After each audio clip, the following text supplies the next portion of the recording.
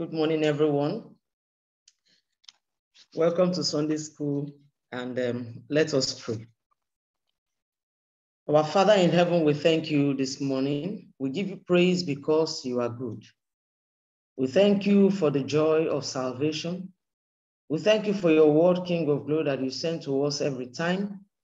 Ancient of Days, we ask that you receive all the glory in Jesus' name. Father in heaven, we have come before you this morning to learn at your feet. Father, we are asking that none of us will live here the same. We ask that you will glorify your name in our lives, O Lord. Daddy, that at the end of it all, we will say, thank you, Lord, for allowing us to learn at your feet, O Lord. Blessed be your name, Daddy. Thank you for hearing and answering us. In Jesus' name we pray. Amen. Praise the Lord. Welcome once again to Sunday School.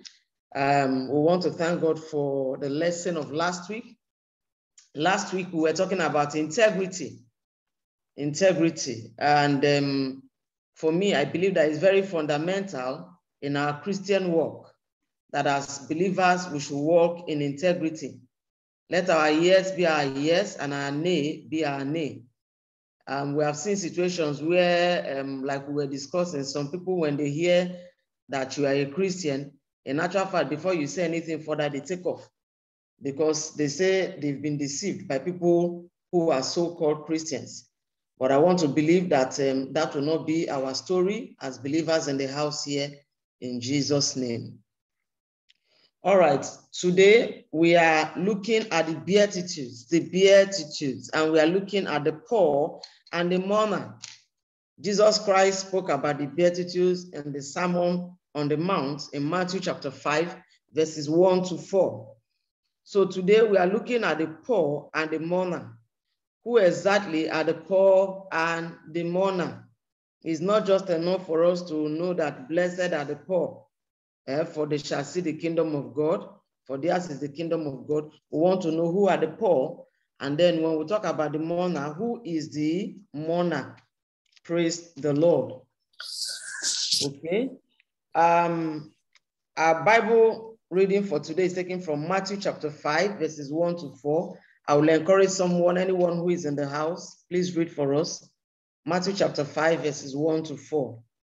Very quickly, Matthew 5, 1 to 4. Please read for us if you are there. Promised land. If you are there, read for us. Don't allow me to call someone. It's not necessary. Okay, praise the Lord. Hallelujah. Matthew 5, 1 to 4. I read from the New James Version. And seeing the multitude, he went up into a mountain. And when he was set, his disciples came unto him. And he opened his mouth and taught them, saying, Blessed are the poor in spirit, for theirs is the kingdom of heaven. Blessed are they that mourn, for they shall be comforted. The Lord bless the reading of his word. Amen. So the poor in the spirit, theirs is the kingdom of God, and the ones that mourn will be comforted. Our Bible, our memory verse is taken from Psalm chapter 51, verse 17. And it says, the sacrifices of God are a broken spirit, a broken and a contrite heart, O God, thou will not despise. The sacrifices of God. If you want to give God a sacrifice, the Bible is telling us that the sacrifice of God are a broken spirit, a broken and a contrite heart, O God, thou will not despise. Psalm 51, verse 17. If you are extraordinarily happy, you might describe what you are feeling as beatitude. The noun beatitude refers to a state of great joy. Being blessed, or at least feeling blessed, is often linked to beatitude. Beatitude inherited its blessedness from the Latin word beatus, meaning rich, happy, and blessedness. The corresponding word in the original Greek is makarios, with the same meaning. In the Bible, the Beatitudes are a series of 8 blessings spoken by Jesus in Matthew chapter 5. In the Sermon on the Mount, Jesus used the word to refer to more than a superficial happiness. It's not talking about the happiness you have when you just bought a house, or the happiness you have when you have just eaten and you are full. In this context, blessed refers to a state of spiritual well-being and prosperity.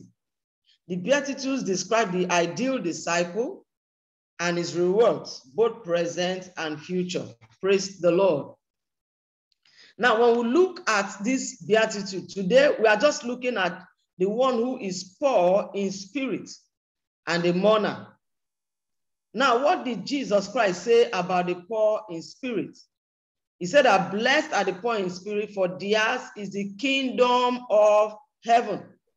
Who are the poor in spirit? Who are the poor in spirit?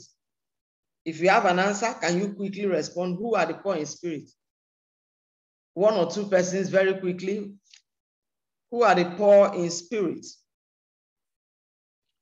Who do you think are the poor in spirit?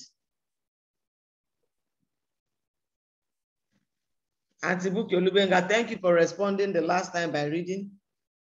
Who are the poor in spirit? Those who depend on God. Those who depend on God.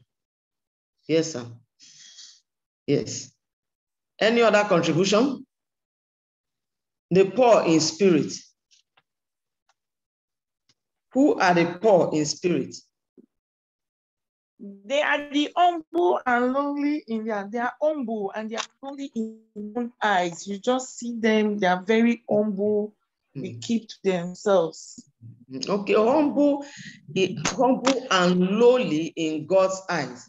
Okay, now the poor in spirit are those who feel a deep sense of spiritual need and understand their emptiness before God. We can see that in Isaiah chapter 66, verse 2. They see a deep sense of their own spiritual need and they understand their emptiness before God. They are humble and lowly in their own eyes. James chapter 4, verse 6. God will resist the proud, but he gives grace to the humble. If you are proud, God resists you. But if you are humble, he gives grace to the humble. And we know that grace is empowerment. Now we are told that the poor in spirit is the one who understands that they are spiritually empty. There are a lot of people that feel that they are someone in their own eyes. They feel that, they are good. In actual fact, the spiritually proud can be likened, as we'll see, to that man who stood before God and decided to tell God everything he had done. How he used to pay his tithe, how he used to fast, and so he did not see his need for God. He didn't see his need for God. The poor in spirit is someone who sees their need for God. Their heart is yearning because they know that on their own, they are nothing. They see their wants, they bewail their guilt and test after a redeemer. Psalm 51, verse 17. So they know that without God, they are nothing. They see that they are sinners and that they need a redeemer. I've seen some of my friends or acquaintances who are, let me say, like Muslims. I've seen at least one very wonderful lady, wonderful. But every time I'm still praying to God that she will come to know the Lord, or I've prayed for her and I'm still believing in my heart, rather, that she will come to know the Lord. When you see her, she will not see anything wrong that she's doing. And that's the truth, because, she's one of those ones that they feel is quiet, she's quiet. And the funny thing, she will not struggle with you over anything. When you talk to her, she's one of those persons that will do what you tell her without arguing. Now, there's a tendency for such people to begin to feel that on their own, they are okay. In actual fact, I remember when I would speak to her about Christ, she would say, Madam Thelma, because we used to work together. She would say, Madam Thelma, just be doing your own. Please, don't just bring up this issue of religion. Just stay, your own. She believes that what she's doing is okay. And you will see how she will go religiously and go and make those their prayers. She will pray. She will go, once it's time, she will go there. Now, there's a tendency to begin to feel that because, after all, I'm not doing anything that's wrong. I'm not stealing from anybody. I'm not doing this one. To begin to feel that on your own, you are okay. We must see our need for our Redeemer. Praise the Lord. There must be emptiness before there can be fullness. We are talking about who are the poor in spirit. There must be emptiness before there can be fullness. And so poverty of spirit precedes riches and grace in the kingdom of God. Now, like we can see that in John chapter 12, verse 24. Like I was saying the day we were doing this review, I said, you see, if you feel that you are full in a particular area, God will leave you. We're talking about the poor are the ones who will inherit the kingdom of God. Theirs is the kingdom of God. Later, we are going to look at what the kingdom is. So if you begin to feel that you are full in any area, you no longer need God, God will keep quiet and be watching you. Being poor in spirit, it passes through every area of life. It's not just about salvation. I want to say, even in the area of your health, even in the area of your finances, even in the area of, family needs, even in the area of whatever you can think of, we still need God. If you do not see that you are poor, you will not hear God because you feel that in your own wisdom, we know it, or at times we do that. I keep on asking people, most times when you are in a situation, what is the first thought that comes to your mind? I'll give you an example. If a child, for instance, your child is not feeling well, what's the first thought that comes to your mind? Is it to lay your hands on that child and pray and say, God, Jesus, thank you, because by the stripes of Jesus Christ, we are healed. And then apply whatever you want to apply. If you want to apply medication or you want, ask the Holy Spirit to lead you.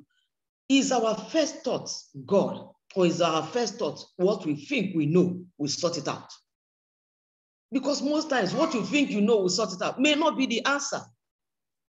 I'm praying that the Lord will help us to see our poverty so that we can experience his riches and his kingdom in Jesus' name. Now, there must be emptiness, like I said before, there can be fullness. We are to be emptied of our selfish pride, self-reliance, sinful thoughts and actions. Don't think that you know it all. We are to die daily to ourselves and be emptied moment by moment.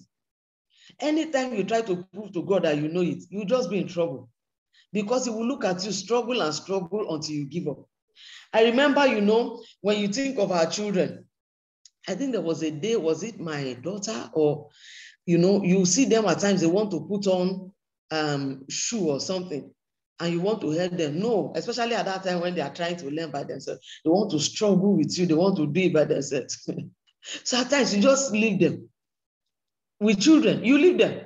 They struggle and struggle and struggle. They now get to a point where they find out that they cannot do it. And they begin to cry in frustration. Then you come in and you assist them. So some of us are like that. We feel that we know it. In any aspect of life, like I said, you think that you have read all the finance books in this world, and you think that that's the answer. And God is just watching and saying, okay, go and do your own thing. Ask him. He will direct you. He will tell you which books to read. In actual fact, even when you read the book, you still need to ask him to say, Father, this is what I think I should do. Is it okay? And if you have his peace, then you move. You must depend on him. Being poor means that we are depending on him for our sustenance, because on our own, we cannot do it. Praise the Lord. Emptying is not the end, rather the beginning. We are emptied in order to be filled. When we are emptied before God, excuse me, in every aspect of life, God then fills us. He fills us. When it comes to the issue of salvation, how we are to deal in our day-to-day affair, God can then fill us. Blessed are the poor in spirit, for theirs is the kingdom of heaven. In that, he's declaring that before we can enter God's kingdom, we must recognize our worthlessness and the inability of our own works to save us. At times, maybe we have offended God, and then instead of us to go before our maker, seek for the forgiveness that comes in Jesus, through Jesus, at times we try to use works, to make up for what we have done. Yes, works is a part of what we do, because faith without works is dead. But works in itself cannot make up for what we have done. The first place to go to is to accept that the blood of Jesus is still there to cleanse us from all unrighteousness. So if you have sinned, instead of trying to use work or trying to now do more activities in church, maybe that will make you feel good and you feel you are not doing something for the Lord, or trying to read 2 Bible passages that is not even entering your heart as you are reading it. first of all, just go to the cross. Ask Jesus to cleanse you from every form of unrighteousness. We have an advocate, and the Lord will help us in Jesus' name. Amen. Now, why is the kingdom of heaven for the poor in spirit? Why is the kingdom of heaven for the poor in spirit? The kingdom of heaven is for the poor in spirit because they seek it and therefore find and abide in it. Like I was saying, what you don't think that you need, you are not going to seek for it. The kingdom of heaven is about the word of God. You know, Jesus Christ talking about the kingdom. He said that the kingdom of heaven is within us. So the kingdom of heaven, we can find in the word of God. When you see Jesus, you have seen God. When we see the word of God, we have seen Jesus. So when we seek the kingdom of God, it is only the poor in spirit that we seek for the kingdom. They are the ones who will go and study the word to know what God is saying concerning a particular issue. Instead of running up and down, you know, the first step is our salvation. But what of in the area of our health? What is God saying about your health? What is God saying about, you know, your finances, like I said? What is God saying about every area of your life, about your marriage? Instead of running up and down and struggling, why don't you go and seek for what he's saying? It's only the one who is poor that is looking for what to eat. If you feel you are not poor, no, you will just be there and be feeling full. You know, Revelation chapter 3, verse 16 to 17 was talking to the church. He said, you are lukewarm. Why are you lukewarm? He said, because you feel you are full. You are okay by yourself. And then he began to admonish them, come and buy of me gold. God is talking to all of us believers that blessed are the poor in spirit, for theirs is the kingdom of God. Let's not ever begin to feel that we know too much. God is God all by himself. He's our Father. He's our maker.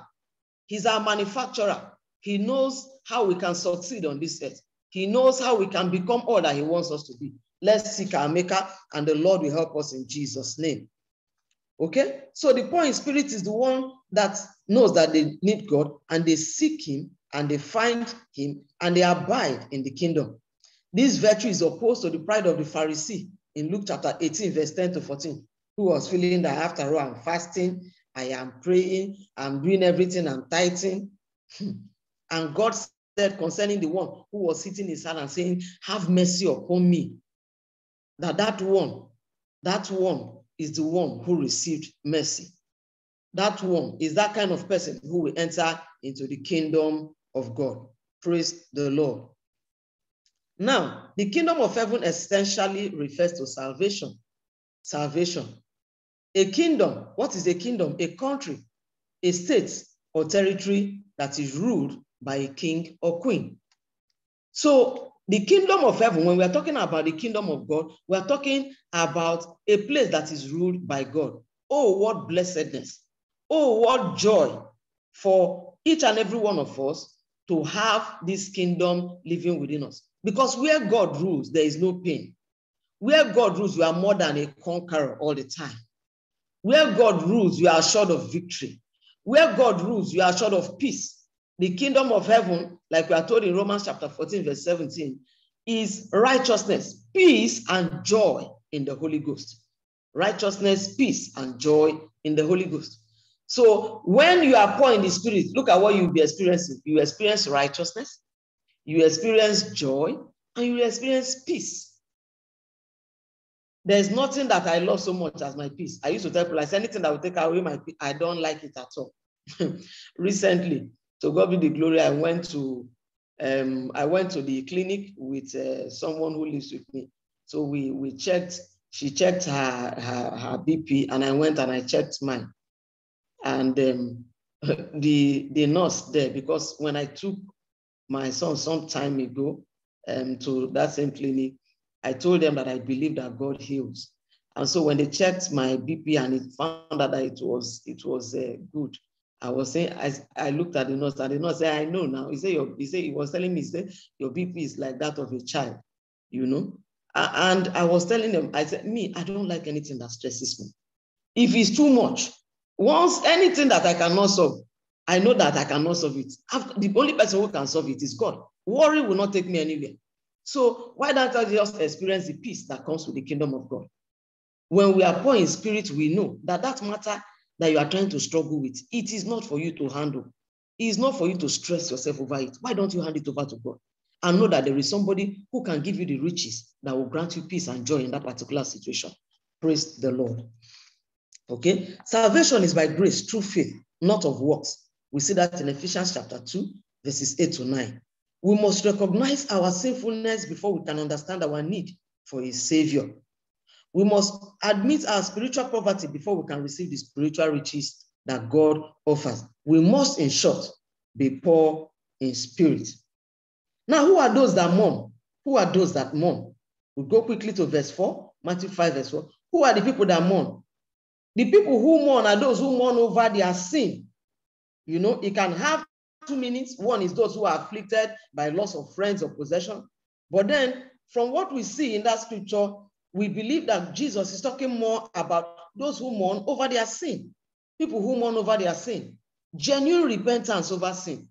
There is a way that the Amplified Version puts the repentance of Judas Iscariot before he went to go and kill himself. He said he just had guilt. You know, it was a little above guilt that he was feeling about what he had done. Some of us, we just show small guilt and then we just move on. When we repent, there is genuine mourning over what we have done, that it is wrong. And God will help all of us in Jesus' name. You know, we can become so used to the Holy Spirit and so used to God that we begin to gloss over sin and not see sin for what it is. Now, blessed are those who mourn because they will be comforted. When you genuinely mourn over sin, the Lord will comfort us. Christ came to preach repentance, to induce men to mourn over their sins and to forsake them. It is probable that he had the letter particularly in view. That is talking about those who mourn over sin. At the same time, it is true that the gospel can only give true comfort to those in affliction. Isaiah chapter 61, verses 1 to 3. The term mourn means to experience deep grief. In keeping his theme of spiritual blessedness, Jesus seems to indicate that this mourning is due to grief over sin.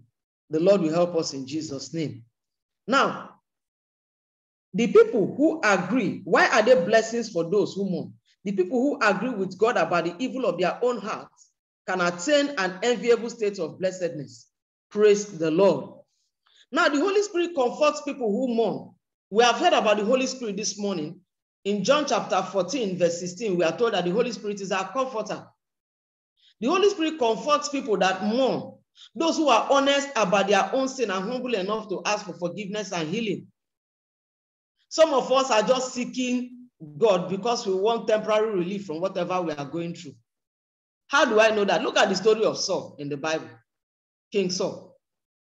When he was confronted for what he had done, it's the people. First of all, he had an excuse. Then after having the excuse of the fact that it was the people, then when someone wanted to leave, he said, just follow me now so that at least before the people, he will still look good. Now, there are some of us who, when we come before God, we're asking for mercy because we don't want God to afflict us, or we don't want the enemy to afflict us. Yes, so it's a part of the reasons why, as believers, at times we repent. But more than that, we need to repent because we know that what we have done is wrong. And we want God to come through for us. We want God to forgive us and cleanse us from all unrighteousness. The blessing is not upon all that mourn, but upon those who mourn in reference to sin. They shall be comforted by the discovery and appropriation of God's pardon. The Lord will help us in Jesus' name. Now, I want to ask us a simple question as we round up very quickly. Let us discuss the proper way to show remorse for doing something wrong. Can one or two persons answer? What is the proper way to show remorse, rather, for doing something wrong? If you have done something wrong, what should we do? Is there anybody that can answer for us? Because of time, please. Quickly. What's the proper way to show remorse if you have done something that is wrong? What do we think is the proper way? Praise the Lord. Hallelujah. I think the proper way is to, first of all, apologize. Thank you. And repent of it. Thank you, ma'am. You render apology and you repent of it. Thank you, ma'am. Can I ask one more question based on what you have said? What does it mean to repent of it? not going back to it again, not doing that Awesome. same thing again. Awesome. God bless you, man. The first thing is to apologize. You know, there are some of us that find it very difficult to say sorry. May God help all of us in Jesus' name. To apologize. Don't try to defend it. Don't try to defend that sin. Let's be like David. We studied about it in some of the recent Bible study sessions that we had. Let's be like David. Apologize and not go back to it. That's a serious one for us believers. We must learn not to go back to it. Any other person? Any other person? One more person quickly, please. My sister has said apologize, repent. Which other way can we show remorse for sin? Praise the Lord. Hallelujah. I think in addition to that, we need to actually acknowledge the particular sin. And in some cases, depending on the instance, we may need to do is it retribution? Compensation. Restitution. Yes. Yes, yes, sir. Yes, sir. Amen. Yes, I agree with you. In some cases, we need to restitute. That's actually not going back to it. For instance, if you stole somebody's a book before the Holy Spirit convicted you and you find out that it's wrong, you now say, I've apologized and God has forgiven me. But that book, every day when you come out, the book is looking at you. Take it back to the owner. Take it back. The Holy Spirit will help us, because that one is another, discussion on its own. The Holy Spirit is the one that helps us in that issue of restitution, to know what to restitute. Some we will end with prayers of mercy, asking God for forgiveness, but some you have to go and restitute as a sign of genuine repentance. So don't go back to it. And there's something that Pastor Tunji always talks about, for certain kinds of situations also, we need to have accountability partners. There are certain things that, you find yourself doing over and over again. So it's important to find a believer that you can share and say, this is something that I know I've struggled with too. Please help me pray. And then if instead of me if I feel as if I'm going to do this again, I will come to you, or even the accountability partner should call you from time to time to say, how are you doing on this particular matter? Say we are making progress, so, because that's why we are there. When we confess our faults one to another, the Bible says we are healed. The Lord will help us in Jesus' name. So I want to encourage us to be people who are poor in the spirit, and that we should genuinely mourn over sin and repent of unrighteousness. And I pray that as we do so, the Lord will help us in Jesus' name.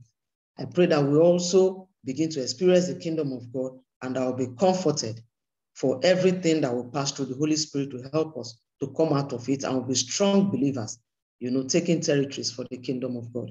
May the Lord help us in Jesus' name. Let us pray. And so, Father, we thank you for your word that we have heard today. We give you praise. We ask that your presence, O Lord King of glory, will shield us. We ask, O Lord King of glory, that you will help us to genuinely repent of sins. And Lord King of glory, we ask also, King of glory, that you help us to be people who are not proud, but poor in spirit, O Lord, so that you can lift us up in your genuine riches. Blessed be your name, Daddy. In Jesus' name we pray. Amen. Amen. God bless you. God bless you. You can greet one another. Good morning. God bless you. Good morning. Thank you so much, Sister Thelma. God bless. Good morning. Good morning. Thank you. Everybody. Thank God you. bless Good morning. God you. bless Morning. you. Nice to see you. God bless you. Thank you, Sunday School. Good morning, God everybody. bless you, Madam. Good morning, everyone. Good morning. Everyone, God bless Good morning. you. Have a All great right. Thank you very Sunday. much. Good morning. Morning. All right. So it's 8 o'clock. Let's join Inspire. God bless you.